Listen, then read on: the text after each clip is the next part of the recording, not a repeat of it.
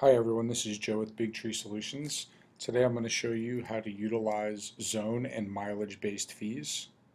So the first thing we're going to do is go to restaurants. We will select a location, pick a restaurant, go to manage delivery fees.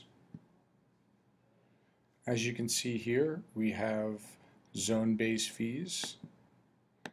So this restaurant is going to have a delivery of $5.99 or $7.99, and then over 3 miles right here we're looking at an extra $1.50. So the first thing we want to do is we want to turn on our tiered zones.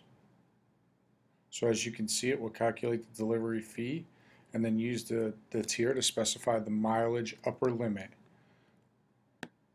So whatever we have for our base fee, we'll now add the tier fees as well.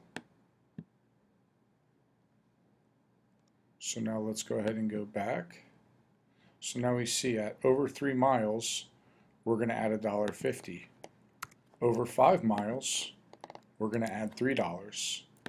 Now in this case, we really don't want to deliver over 7 miles, so we're going to price people out here. We're going to say $15. And in this case, we'll say, all right, if someone really wants to pay $15, then in this zone over 7 miles, then we'll go ahead and deliver to them for that $15 charge. So I'm going to save those fees, and now that's how this will work whenever someone orders from the front end. If you have any questions, please email us at support@bigtreesolutions.com. Thank you.